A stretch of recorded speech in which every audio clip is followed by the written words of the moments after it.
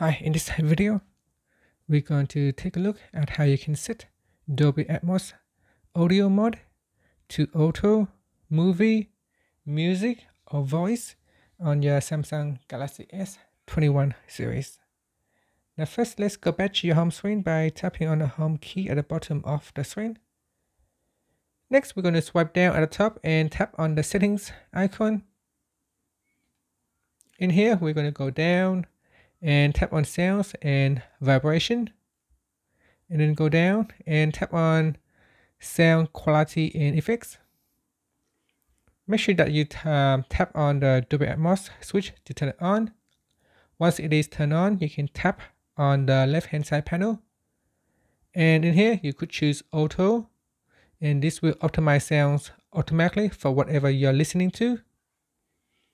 Or you could choose movie, music, or voice.